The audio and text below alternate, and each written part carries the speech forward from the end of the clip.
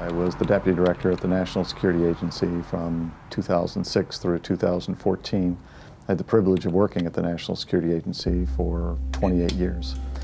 I was, of course, at the National Security Agency in the Chief Operating Officer role when Edward Snowden came out in the summer of 2013. I did watch the movie, Snowden, made by Oliver Stone. It was a hard thing to watch, not because it was revealing a truth that I'd want to put away, but because I was in a constant state of wonder about the misappropriation of the truth, the fabrication and exaggeration that is rife throughout the movie. To portray him as someone who had significant authority, was a senior advisor to the CIA, had been personally sent by the then Deputy Director, which would have been me, to Hawaii to effect some extraordinary program.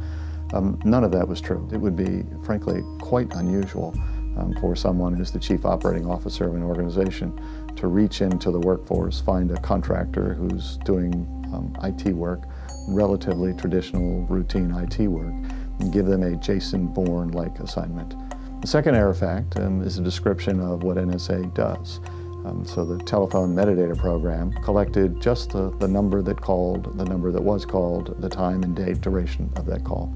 There was no content in that database. There was no identity in that database, no names. And yet the movie is a very graphical, impressive characterization up on the screen of pictures and content and connections and social identities. Grossly incorrect. In pursuit of national security, you don't have the right, the obligation, the authority to sacrifice individual privacy. So when the movie characterizes NSA employees as being cavalier, glib, essentially seeing individual privacy as something to be trifled with or to run roughshod over, that's a gross mischaracterization. The movie would have you believe that there was a singular moment at which Edward Snowden decided to steal information and ultimately give that to the press.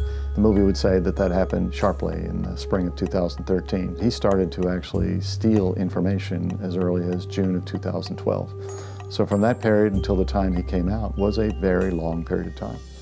As hard as this conversation is to have anywhere, this is a great place to have it. This is sacred ground. Not far from where I'm sitting, there's a wall. It's a memorial wall. It's a facsimile of an actual granite wall that sits over at the main campus. On that particular wall are 174 names, names of people who since 1952 have been killed in the line of duty. We talk a lot about Edward Snowden, an army of one who was judge and jury about what he misunderstood or perhaps simply chose to get wrong about the National Security Agency. We talk far too seldom about the people who've been killed pursuing national security, while at the same time defending the rights of individuals to pursue their lives within the United States or globally.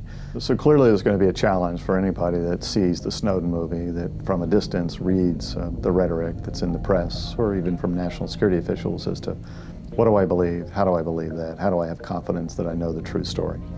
A good place to look is in a report that was recently issued by the House Permanent Select Committee on Intelligence. There was no minority opinion. They all agreed Edward Snowden is a serial fabricator. Those were the words they used, a serial exaggerator and a serial fabricator. That he had done great, grievous harm to the United States and allied interest, measured on the one hand in the tune of hundreds of millions of dollars, but more importantly in terms of national security threats that either are not covered or that we may have suffered in that period in between. Much of what he revealed had nothing to do with privacy, despite the fact that that was his claim, that these were violations of privacy.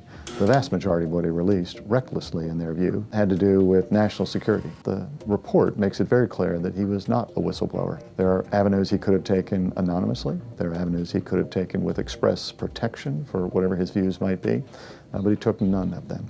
He essentially decided, based upon a cursory observation of what was transpiring at NSA, he was not an analyst. He had no means to know what these programs were really doing, and he had no reason to look into that. He decided what was the right answer and took that to the mic. None of us in this country get to decide these things on behalf of all of us alone. All of us are accountable to due process. All of us are accountable to make sure that we consider not just our own individual interest, but the collective interest of the society within which we live. Edward Snowden is crying out for justice. Edward Snowden wants to come home. Those who argue for that argue that he's done a great service to the society. While we do have a richer, more fulsome conversation between and amongst the parties that try to create the alignment of national security, collective security, individual privacy interest, we also have a lot of scar tissue. We've got a lot of damage done. And the reckless, egregious nature by which Snowden has done that, in my view, does not deserve a pardon. It warrants an explanation. So I don't think that I would pardon the inexcusable, egregious, reckless behavior of Edward Snowden. I would give him a full and fair opportunity to explain that. And if, upon having explained that, he shows that he's done not simply what he believes is the right thing, but he did it the right way, then by all means, justice should be served.